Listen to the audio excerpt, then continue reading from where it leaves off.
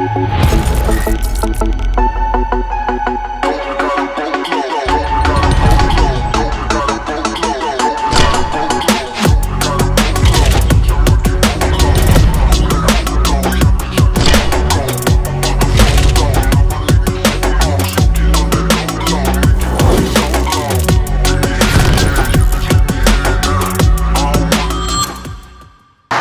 how is it that it's another race saying they're the Jews?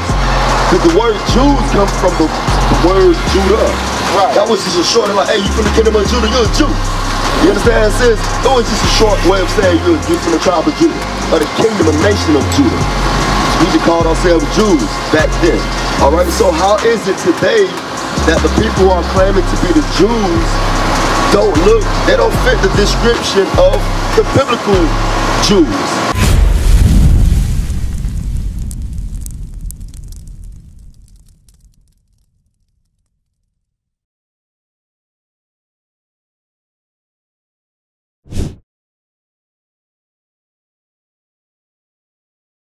How y'all brothers doing? Come up here real quick. I want to show y'all something. Where y'all see yourself on this sign on the far right, on y'all far right? Where y'all see yourself on this sign? Because on this side is what our oppressors, the names our oppressors gave us. On this side is what God called us in the Bible. So where would you find yourself on the sign? Judah, right? American black. Do you know what that means? No. So we're from the nation of Israel, the 12 tribes of Israel. Right. Israel's name used to be Jacob. God changed Jacob's name to Israel. That's right. And these people have a certain meaning behind their name. Give me Genesis 32 real quick. I want to show you how important your name is. That's what we were just going over right here. How important it is in the name, because you won't find African American in the Bible. You won't find Haitian, Jamaican, all these names that they gave us in the Bible. They don't mean anything. Huh? You'll find Judah in the Bible, right? And we're going to show you that. But watch this real quick. Genesis chapter 32, verse 28. And he said, thy name shall be called no more Jacob. So he's talking to Jacob. God told him that his name was not going to be called Jacob anymore from this point forward. But what? But Israel. But who? But Israel. For as a prince hast thou power with God. So the name Israel means a prince that has power with God. At one point in time, we had power with the Father. Why? Because he was our God and no other God. Give me that in Joel 2. God is the God of Abraham, Isaac, and Jacob. Jacob, like we just showed you, his name was changed to Israel. And these are all Israel's sons right here, whom we descend from. I myself am from the tribe of Judah. But watch this. Give me Joel 2:27.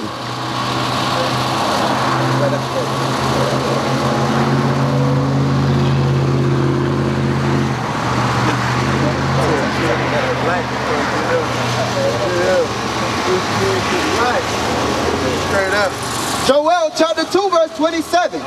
And ye shall know that I am in the midst of Israel. So the Most High is talking through Joel right now. The Most High is telling us that he knows that he's in the midst of Israel. Remember, this is the 12 patriarchs of Israel. Read. And that I am the Lord your God and none else. He's the Lord. Who's God? Your God and none else. So despite what they tell you in the Christian church, God is the only God of Abraham, Isaac, and Jacob. He's the only God of one people. He only came to save one people. His laws were only given to one group of people. Did you know that? Now you should come around here real quick. Y'all brothers, come around here real quick. I want to show y'all something. This is a big one right here. Hey, real quick, I ain't done with y'all. Hold on real quick. I want to show y'all something else. So check that out right there. He gonna explain that to you. Y'all brothers that's named. Oh, y'all come around. Come around real quick. So check this out. Check this out real quick.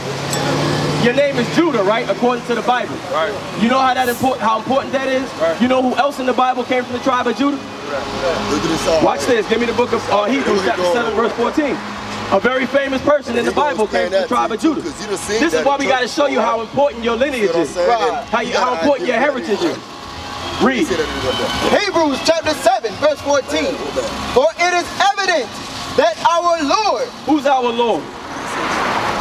God. Jesus, right? It said it is evident that our Lord, meaning there's proof that Christ, read. That our Lord sprang out of Judah. What tribe? Sprang out of Judah. So Jesus the Christ came from the tribe of Judah. That should be extremely important to y'all. Because why did they give us this image right here then? If that's the case, that's written in the Bible, why was we given this image right here? Y'all familiar with this image, right? Y'all see it all over? If you were to Google Jesus Christ, all of this stuff will pop up. Right. But the description don't fit that. The description don't fit that. Right. And we're going to show you out of the Bible what Christ actually looks like. Because it said he came from the tribe of Judah, right? Right. You see, have you heard this before? Watch this. Give me Revelation 1. And I'm going to show you why it was so important that they had to take this image from us. It's key why they did that. Because they'll tell you, it don't matter what he looks like. Right. His message is the same, but it's not. But watch this. One and one. Revelation chapter 1 and verse 1. The revelation of Jesus Christ. So the revelation or the revealing of Jesus Christ. Watch this. Verse 14. His head and his hairs were white like wool. So it said his head and his hairs were white in color and woolly in texture. Who got woolly hair on the planet Earth? We do, right? Black people. Read, that's one stripe for this devil right here. Watch this. As white as snow, and his eyes were as a flame of fire. His eyes were as a flame of fire. If you look closely at this picture on the far left, what color are the white parts of his eyes? Flame of fire. Flame of fire, but why is that though? Yeah, I know. Give me that real quick in Genesis.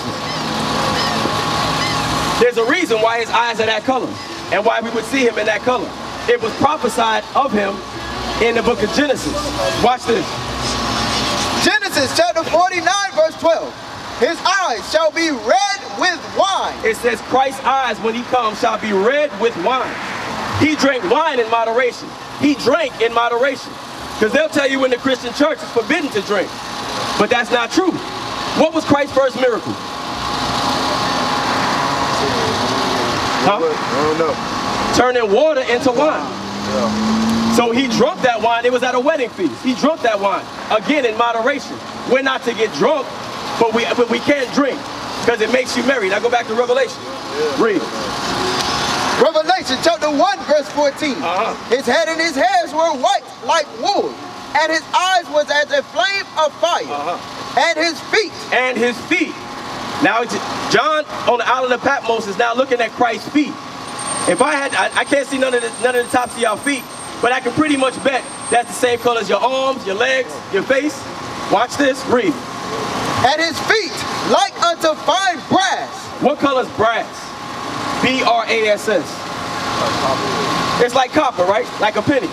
Brown, like a derivative of brown. But let's see how dark this brass was. Read. As if they burned in a furnace. As if what? They burned in a furnace. So you take that brass and you burn it. What color is it coming out? If you burn anything, what color is it coming out? Black. It's coming out black, right? If you take anything and burn it. So that brass that was already brown, burned, it comes out even darker. So could that possibly be this image right here? Absolutely not. But when you go to church, when's the last time your brother's been to church? You don't even know. Do you believe in the Bible? Y'all believe in the Bible, right? I believe in the Bible, but it's more so the word. Who's giving you the word? Who's giving you the word? Yeah. The Most High God is giving us the word. That's right. Give me that in the book of Psalms real quick. So what we're showing you, we just proved out of the Bible. A lot of people will say, oh, the Bible's written by a white man. No. We just read a description of the Messiah as a black man. And he lied, and our oppressor, the so-called white man, gave us this. So you know he couldn't have wrote that in the Bible and then gave us this image. That wouldn't make any sense. Right. What's the song? Yeah. Man, look at Trill, man. I know. Psalms chapter 68 verse 11. The Lord gave the word. Great was the company of those that published it. So the Lord gave the word. It wasn't any other nation of people that gave us this word. The white man did not write the Bible. We did not get the Bible from the Egyptians. Book of the Dead. Like a lot of people like to tell us, say to us. The Most High gave the word to the prophets, and they spoke through it. Christ, the Most High, spoke through the prophets to the people. Shalom, Israel. This is Bishop Mattathias. I want you to know that you can view all our Sabbath classes live on IUIC TV. That's right, I said on IUIC TV. Download the app today. Shalom. Were given unto other people. They were taken from us, as a matter of fact. On auction slave blocks, they did not sell families together. They did not take a group of people, the mother, the father, and the children together. They sold the mother off to Virginia, the father off to Alabama. How you doing, sis? All right, you take a look at that sign right there, sis. Come over here on this side real quick. Where you see yourself on this side right here? So on this side is what our oppressors called us. We got here on slavery. And on this side is what God called. On this side is what God called us. So what would you call yourself today if you had the option? American black, right? So what does God call you? What's his name right here? Judah. You want to know why that's important? Who else from the Bible came from the tribe of Judah? You don't know? Very prominent figure. We'll show you right now. Very prominent figure. You might not have known. You go to church? Do you believe in the Bible? You believe in the Bible, you believe in God, you don't go to church. It's good that you don't go to church, but may I ask why you don't go to church? Or why you haven't been? Oh, because of whatever I experienced going to a Baptist church. What were your... Right, gossiping and looking down upon people. Book of Hebrews, chapter 7, verse 14. For it is evident that our Lord sprang out of Judah. So it says it is evident, our daughter, right? So if he says something is evident, what does that mean? It means proof. It's proof, without a shadow of a doubt. All right, it says, who's our Lord and Savior? God. Lord and Savior. Jesus, absolutely. Right. Jesus the Christ, right? Because God never walked the earth himself. He sent his son to be our Savior, right? Right. Yes, sir. So it says it's evident that what? That our Lord sprang out of Judah, of which tribe Moses spake nothing concerning priesthood. Right, so it says that our Lord and Savior comes out of the tribe of Judah. So if you look at this sign right here, give me Jeremiah 14:2. This sign right here, it's showing you who the 12 tribes of Judah are. That's right. Because Jesus Christ, you remember when they crucified him and they put the inscription on top of the cross, what did that inscription say? What did they accuse him of? They accused him of claiming to be king of the Jews. At that time, guess it was another authority in power. So that would almost be like what? You're trying to, it's like treason. Because it's pretty much saying, no, if somebody come up right now and try to establish their own government, well, the United States government is already established, that's them almost trying to supersede and overthrow the government. At that time, you know who was in power? The Romans. The Romans, you know what race of people that is? Greeks, right? They were originally called Greeks, and then they changed their names to what? Romans. The Romans of back then, are you familiar with, you know Little Caesar's Pizza, right? Yeah. What's the little picture on there? Is it a black man? No. What picture that is? White man. It's a white man. Little Caesar. Caesar, that's an historical figure. Right. He was a so-called Roman. That's right. The Romans were, guess what race of people today? Guess what race of people they are today? The white people. That's who they are. Right. So when Jesus got accused of claiming to be king of the Jews, we're going to show you who the Jews were, what race of people were the Jews back then. Because today, who's claiming to be the Jews? White people, right? So that's kind of strange that they would accuse Christ of being the king of the white people when he was already white. Understand, sis? It was a reason why that was a crime, why they tried to use that to accuse him. He was an innocent man, but they had to try to blame something on him, so that's what they used, but this is why. Read what you got. Jeremiah chapter 14, verse 2. Read. The Judah mourneth. So the tribe of Judah, there's 12 tribes that makes up God's holy nation. You're familiar with them, right, sis? Yeah, because you remember Abraham, the patriarch, and then he had a son named Isaac, and Isaac had a son named Jacob. Jacob's name was changed to Israel, and from him comes the 12 tribes of Israel. These people right here, right? So this is referring to Judah. Anytime the Bible makes mention of Judah, it's referring to these three people right here. Because today in society, right? These three people right here, do they Do they get along well with each other? Oh no, they do not. They don't. The Haitians, Jamaicans, and the blacks, we don't get along with each other. But back then, we actually lived together. And we understood that we were the same people. Because guess what? Our oppressors made us to believe now that we're a different race of people. Right. And we all came out the same slave ship. We dropped off in different places. Different places. But guess what? Our oppressors were successful in dividing and conquering us. Right. But this is who it's talking to. The so-called Haitians, Jamaicans, and African Americans, because they are Judah, according to this scripture. You're going to find that out today, sis. Read what you got. Judah mourning, and the gates thereof language. Read. They are black. They are what? They are black. You hear that, sis? The people of Judah, they are black. Unto what? Unto the ground. Unto the ground. So you see the green grass right there? That patch of grass right there behind you? That's the ground, right? If you was to plant your little garden, right? If you do any gardening? No. If you was to, sis, and you dig up the dirt, you get underneath the soil, because that's what you gotta do to get the seed down there. What color is the dirt gonna be once you start digging it up? It's gonna be brown. There's not gonna be no other color. It's gonna be brown. And the Bible describes Judah as looking just like the dirt in the ground.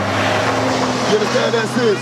So, Judah, that's who they really are. They are the so-called blacks and Hispanics. They are dark skin tone color people. So how is it that it's another race saying they're the Jews? Because the word Jews comes from the word Judah. Right. That was just a short, like, hey, you from the kingdom of Judah, you're a Jew. You understand, sis? It was just a short way of saying you're from the tribe of Judah, or the kingdom and nation of Judah. We just called ourselves Jews back then. All right, so how is it today that the people who are claiming to be the Jews they don't fit the description of the biblical Jews? We're going to show you. Give me that in Revelations 2:9. This is what happened to us. This is what happened to the Jews in history, sis. Because you see this right here? You're familiar with this, right? You seem like you know some history, right? So you're familiar with the transatlantic slave trade, right? What happened to us during the transatlantic slave trade? Give me just a brief summary. We were taken from our home country. What else? We were stripped from everything that we knew. Stripped from everything that we knew. Heritage. Okay. And then give me Jeremiah 17:4 right after this.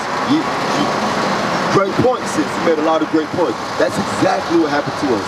But this is how they're now claiming to be us. We're going to show it to you out of the Bible, because they're not the real Jews. They're actually living a false reality. They've stolen our identity and they're claiming to be the people of God right now. And the true people of God, listen to what the Bible says their condition is. Read. I'm sorry. Revelation chapter 2 and verse 9. Read. I know thy works and tribulation and poverty. So Jesus Christ says he knows the works of his people, the tribulation that they're going through, and then the poverty that they're living in. Why is this our condition? Do you have an idea, sis? Today? Yes. Oh. Because the Jewish people, is that their condition? Oh no, they're rich. They're rich, right? Actually, you go to New York, a lot of the diamond stores and all the stuff that sell the jewelry, they actually own these places. I believe in Kemet. You say what? Kemet. That's what you believe in? I mean, Kemet used to be what is called Egypt at this time, where the Nile River was, where it was the oldest university, where the Greeks, they took away all that knowledge and power and made it theirs. But you say that's what you kind of believe? Yeah, I'm in a family. Oh, so you in a family that's what you were taught. Okay, understood, sis. So we're going to show you after the scripture what Kemet comes from, all right, sis? Because we're not the same as the Egyptians. A lot of us think all black people are the same. Oh, no. That's not true according to the Bible. Right. All right, and actually history. But it's just a lie that's been perpetuated, so we don't realize we're the chosen people, the Jews of the Bible. Right. Right, read what you got. Revelation chapter 2 verse 9. I know thy works and tribulation and poverty, but thou art rich. God says, even though my people are going through these things, they're suffering tribulation and poverty, they're rich. Because you know why? Because Jesus the Christ, he only came for them. That salvation that everybody loves to claim and hold on to of John 3:16, They don't have the proper understanding that that's actually only referring to the 12 tribes of Israel. That's right. That suffered the curses that God put on them for breaking his covenant. Right. That's why Christ had to come and be a savior for us. No other nation been through the curses that God judged his people under. Right. And Christ was the only one that would have been able to redeem us from these conditions. All right, sis? That's why we're rich. Read on. And I know the blasphemy. Blasphemy. You familiar with that term? Blasphemy? Not really. Not really. Blasphemy, that's a humongous lie.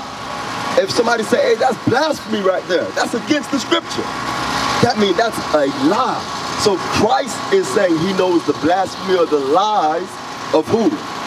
Of them which say they are Jews. Whoa. It's a people Christ says is saying they are Jews. And are what? And are not. And they're not really his people, the Jews. You see that, sis? That's crazy. Christ prophesied this during his days because he's seen the future. He knew that when this would happen to his people, give me that in Luke 21 verse 20. This was a prophecy that Christ prophesied. Because guess what happened to the Jews in 70 AD? They got kicked out of their homeland by the Romans. The Romans invaded Judea in the land of Israel, which is our homeland, and they actually murdered and slaughtered them. And Christ warned our people before this happened, and a lot of us, guess where we fled to? To avoid that destruction and war that was coming. Guess where we fled to? We fled down to Africa. Because Africa is right there where our homeland is, sis. All right, and guess what? We was able to blend in with the other dark-skinned races. Because we the Jews, we look like the people of Ham, even though we're Shemitic. We look like Ham. We got similarities, but we're not the same people. But that's how we were able to blend in with them. But read what you got. Luke chapter 21 verse 20. Go ahead. And when ye shall see Jerusalem compassed with armies. This is Christ warning his disciples. Christ warned his disciples of Titus Vespasian and what was the other guy's name? It was Titus Vespasian. It was 2 Roman generals. After Christ died, 70 years later, Christ is prophesying this was going to happen. Rome is going to come. They're going to besiege Jerusalem. They're going to tear down these walls because the prophecies of the Bible has to be fulfilled of you guys being scattered throughout the 4 corners of the world as slaves. This was a judgment that God prophesied he would put on his people. And Christ was giving them that warning. And he was like, hey, this is going to happen. So y'all take heed to it. And this is what you need to do. Read. Then know that the desolation thereof is not. He says, then know, when you see that army coming, that the destruction, that's what the word desolation means. The destruction of Jerusalem is near to come. Read. Verse 21. Read. Then let them which are in Judea flee to the mountains. Yeah, Christ. He said, if you're in Judea, if you're here, when you see this happening, you need to flee. Get out of the country because it's not going to be good. If you're a woman, it's not going to be no mercy. That army is coming to kill women, infant, children, old and young. And that's what happened in history, our history. Read. This is before we ended up in Africa. All right, read on. And let them which are in the midst of it depart out.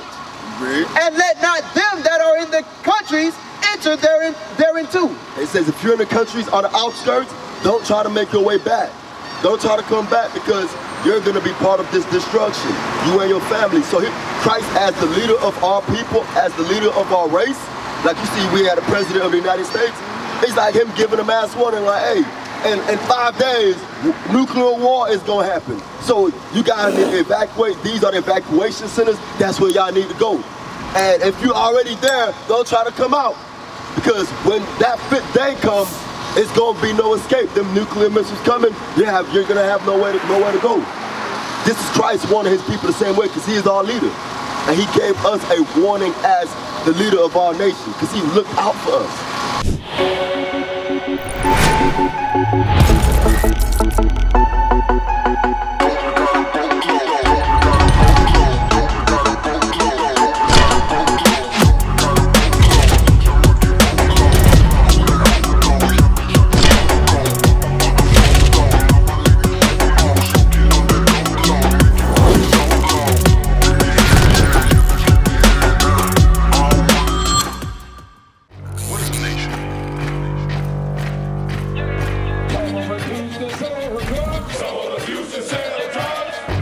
Nation is men leading by example.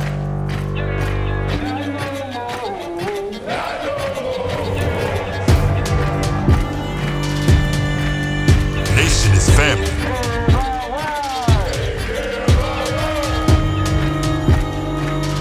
Nation is community. Nation is children with role models.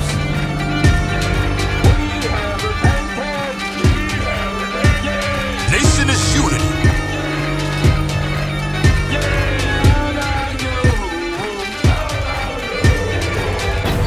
Nation is you.